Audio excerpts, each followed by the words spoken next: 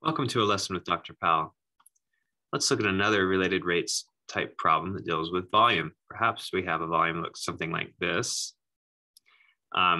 where this part right here is the graph of sine. So y equals sine x. But then we're taking this part of the graph. So this is from 0 to pi halves.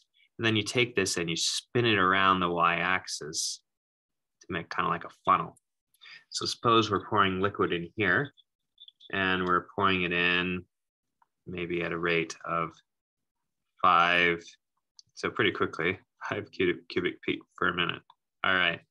So at the moment of time, when perhaps the height is 1/2, we want to know how fast the water level is going up. Well, we just need to know what the area of this cross section is, and that's going to be dV dH, which, and dV dH is the same as dV dt over dH dt, which we know is 5 over dH dt. So this is just going to be the area of that cross section right at 1/2. Well, if we think right at a y value of 1/2, the x, so this distance right here, which is the radius, which is also the x value to here, would be pi 6. Sine of pi 6 is 1/2. So that means we have a circle of radius pi 6. So the area is pi times the radius, pi over 6 quantity squared, which is pi cubed over 36.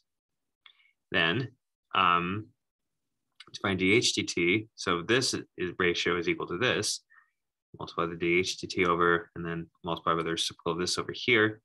So we get 36 times 5 over pi cubed is dH dt, which is 180 over 180 over pi cubed, and this is feet per minute.